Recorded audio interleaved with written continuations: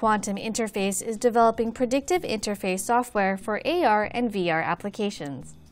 Jonathan Josephson is trying to develop a foundation for the way we interact with augmented reality and virtual reality devices. This is going to be the greatest design revolution we've had since the days of the mouse. Josephson is the founder and chief technology officer of Quantum Interface, a software and design company in Austin, Texas, that is developing predictive interface software, which allows users to search through menus on their devices with only one continuous motion.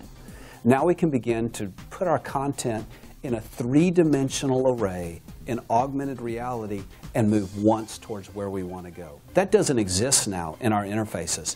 According to Josephson, the touch and touchless prototypes are based on 3 design principles. It's a change of angle simultaneously selects and controls the attribute. It's a continuous motion. Then we use it where inside of a sensor field, wherever the user begins to interact, that becomes the point of origin. So it's a relative motion with changes of angle, speed, and acceleration. And then we begin to draw a vector so we can predict what it is that the user would like to interact with.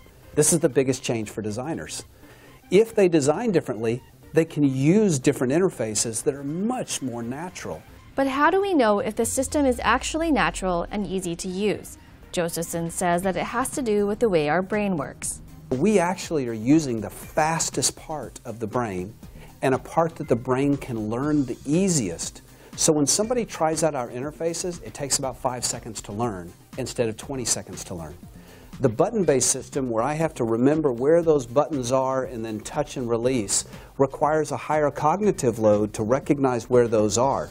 QI Launch Mobile for Android smartphones and tablets and QI Launch Wear for Android smartwatches is currently in private beta testing. Like this video?